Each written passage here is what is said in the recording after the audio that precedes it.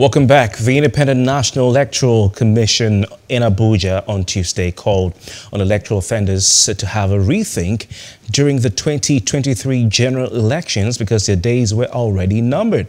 The commission also expressed optimism that the spate of electoral offences, irregularities and violence would be brought to a halt after the enactment of the bill on the establishment of Electoral Offences Tribunal. I'm glad to see we have joining us I.N.E.C National Commissioner and Chairman Information and Voter Education Committee, Festus Okoye, Esquire. Mr. Okoye, thank you very much for joining us tonight. What prompted I.N.E.C to make such a statement?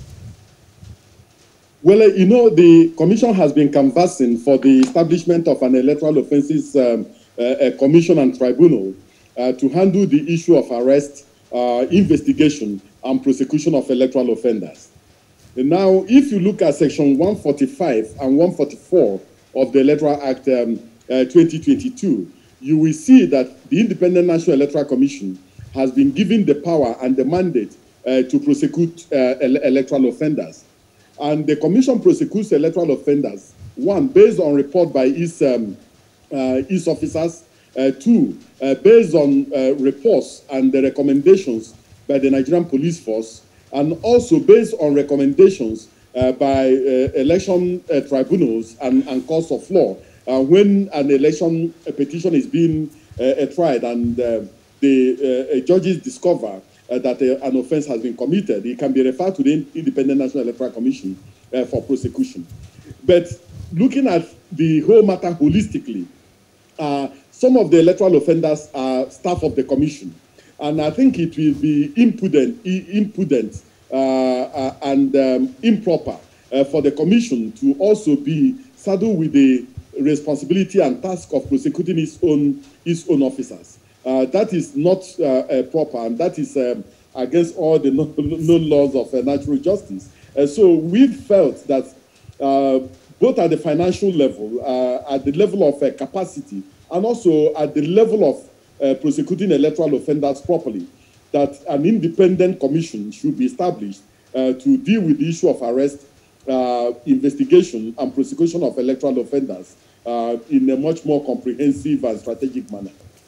Mr. Okoye, you're a lawyer, so very, very qualified in the best position to give us an explanation regarding this. So with the enactment of this law, of this bill, establishing an Electoral Offences Tribunal, now, how will this be different from what we've been having in the past? Well, I was a member of the Electoral Reform Committee headed by the Honorable Justice Uwais, former Chief Justice of Nigeria.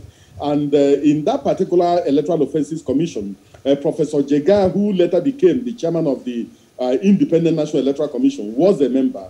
The Catholic Bishop of Sokoto Diocese, Bishop Matthew Hassan Kuka, was a member of that particular commission and electoral committee. And there were also other eminent Nigerians who were members of that committee.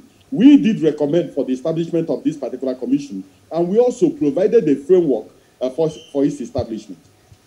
I was also a member of the 2014 National Conference and the Committee on Political Parties and Electoral Matters, jointly headed by the former Senate President and two former Senate Presidents, Senator Iyochia Ayo and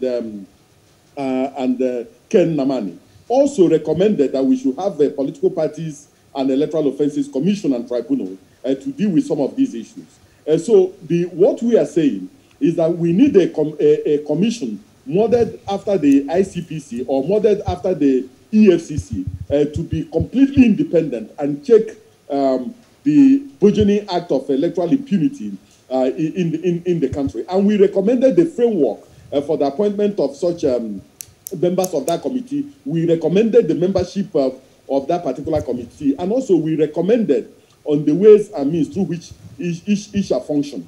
Unfortunately, our report was not acted upon, but the bill that has gone to the Senate, National Assembly, which the Senate of the Federal Republic of Nigeria has passed, has addressed substantially some of the issues. So we have made it very clear as a commission that, one, we want to concentrate on organizing, undertaking, and supervising election, that a separate agency should be saddled with the issue of electoral offenses and electoral offenders. And you realize that during election, there are some electoral offenses that are committed on the spot. So we need a commission that has the capacity to activate a mobile court to deal with electoral offenses that are committed on election day. Because on election day, what you find out is that some of the police officers and some of the security officers that carry out this arrest come from different states of the federation, and after the election, they move back to their states. So when an electoral offense is committed, it now becomes very, very difficult to get them back to the state where they serve for them to give evidence. We lose exhibits, we lose critical evidence, and also we lose all the ingredients necessary to secure a prosecution. So we need a separate agency to deal with this issue. Okay. I know that in the past, INEC, and you in particular, you've lamented how INEC is overwhelmed at times with the volume of litigation and volume of cases that the Commission has to deal with. And sometimes you wonder how the Commission, and indeed the federal government, is able to spend amounts of money in handling these cases. So you're saying that it is not just enough to enact or to pass this bill on the establishment of Electoral Offences Tribunal. You're saying that an agency must be also set up as a vehicle to be able to implement the law, is what you're saying, and not INEC doing this because you have your hands full, is what you're saying, sir? Exactly, that is the point. Now, if you look at the configuration of the commission, if you look at the things the commission does, we deal with what I call pre-election litigation. These are matters that arise on a civil matter before the conduct of elections. After elections, we also deal with post-election litigation. These are matters that go before the various election tribunals. Our legal officers are involved in some of these things, and when we cannot cope, we assign some of them to external solicitors to handle. Now, there's also the issue of electoral offenses. So what we are saying is, yes, under Section 144 and Section 145 of the Electoral Act 2022, we've been given the power to prosecute electoral offenders, but set up a completely different agency. That agency will recruit the requisite staff with the requisite expertise to deal with the issue of electoral offenders.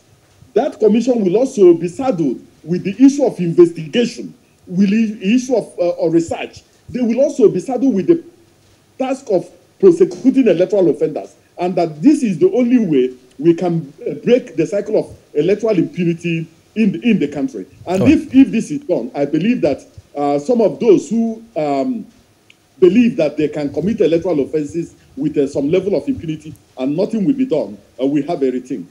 But INEC has a legal department, Mr. Festus Okoye.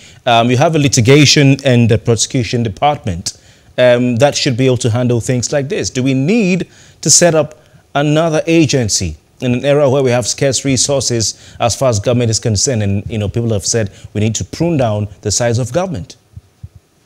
Now, it is this issue of pruning down that led the 2014 National Conference into saying, okay, rather than saddle this agency with the task of only prosecuting electoral offenders, let us add an additional responsibility to them in terms of registration and regulation of political parties, so that they will have something doing all year long.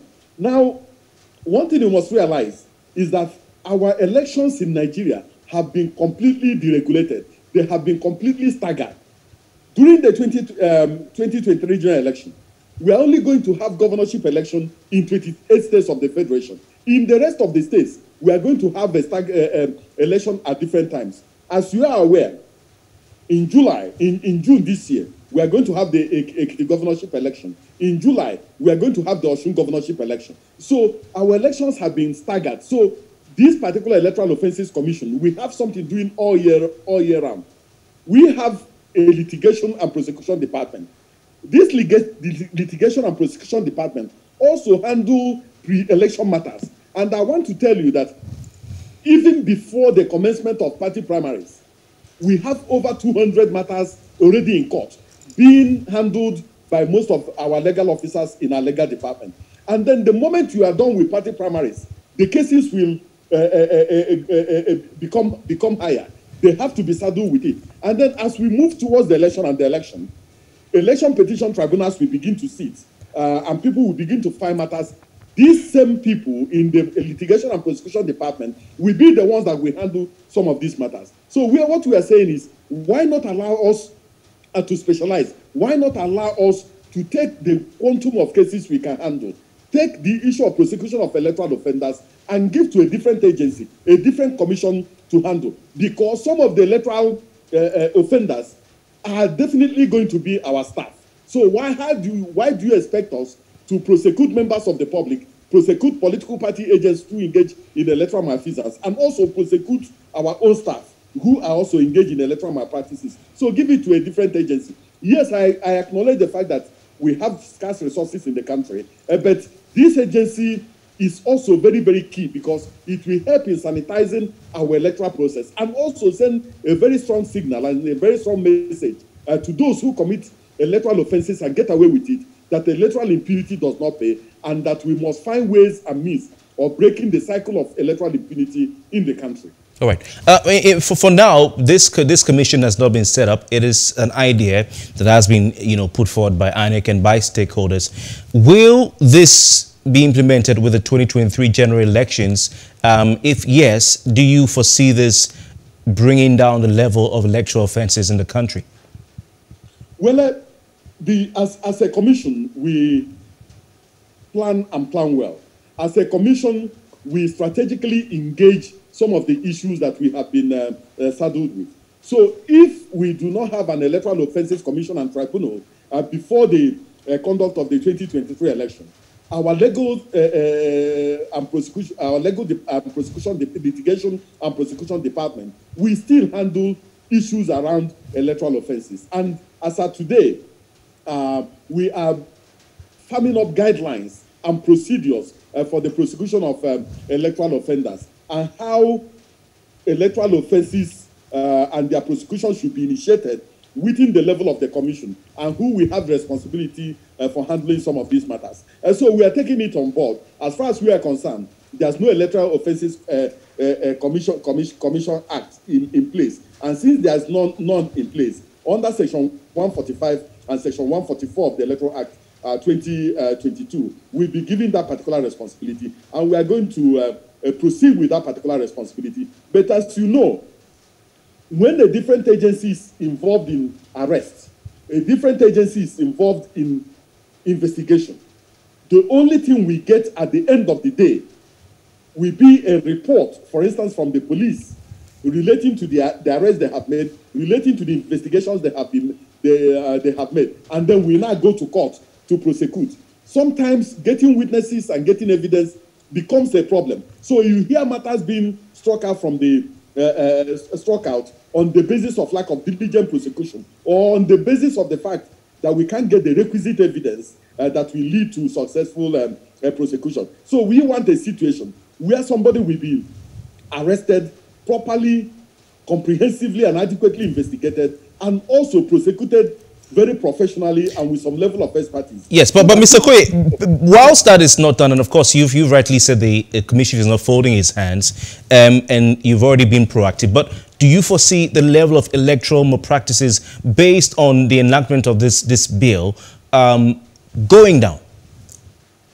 If this bill is enacted and politicians, political talks, the sponsors of political talkery, those engaged in electoral malfeasance, our staff who may like to connive or collude with politicians, we have a rethink if we have this particular commission in place.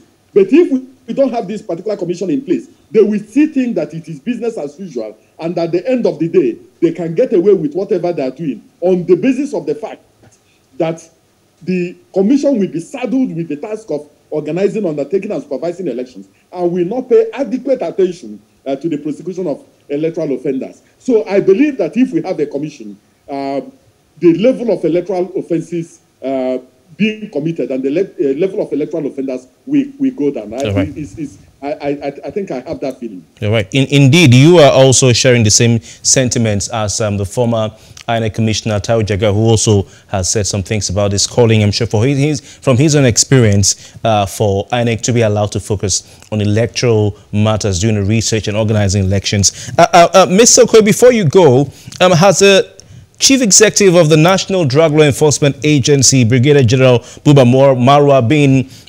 interacting and cooperating with INEC, or has even written to INEC regarding this talk of conducting drug integrity tests on aspirants seeking to contest for political offices come 2023? I guess you may have heard about that news. Well, you know, we have what we call the Interagency Consultative Committee on Election Security, and it's made up of the heads of the different security agencies. We also have the heads of ICPC, EFCC, NYC, and the other security agencies involved. So there's a possibility that at the next meeting of the Interagency Consultative Committee on Election Security that will take place after the Salah break, that there's a possibility that such may be canvassed before the Interagency Consultative Committee on Election Security. But you know, the NDLE and all these other agencies are separate agencies, and they have their mandate, and we will not interfere in relation to their mandate. But we are going to focus on our principal responsibility, which is to organize, undertake, and supervise elections. All right. I would have wanted to ask what kinds of drugs you'd be testing for, but I wouldn't bore you with that. I'll leave that question for Buba Marwa. But if this were to work and an aspirant is found to test positive for banned substances, does this automatically mean that he or she is out of a race? Do our electoral laws have anything to cover that? Well, you know that the qualification to contest election is governed by the Constitution of the Federal Republic of Nigeria, 1999, as amended. It has set out the qualifying criteria for people to contest various levels of offices. And it has also set out the disqualifying criteria on which people can be disqualified from contesting elections. So we need to interrogate the provisions of the Constitution to see whether failing a drug test meets that constitutional criteria. But I know that lunatics, certified lunatics, are not supposed to be allowed to contest election. And there are also other disqualifying criteria provided in the Constitution of the Federal Republic of Nigeria. But in terms of failing a drug test, I don't know whether it's one of the qualifying criteria, disqualifying criteria. All right, all right. We look forward to that. I can guarantee you that a lot of Nigerians will be looking forward to that. Festus Okoye, Esquire, thank you very much for your time. You've delivered ever so eloquently, and we appreciate you. Thank you so much for this opportunity. All right. And thank you for staying with us. That's as the size of a package right here on Plus Politics for today. We return tomorrow from our entire team, reaching you live from our studios in Victoria and Lagos. My name is Kofi Patels. See you tomorrow. Good night.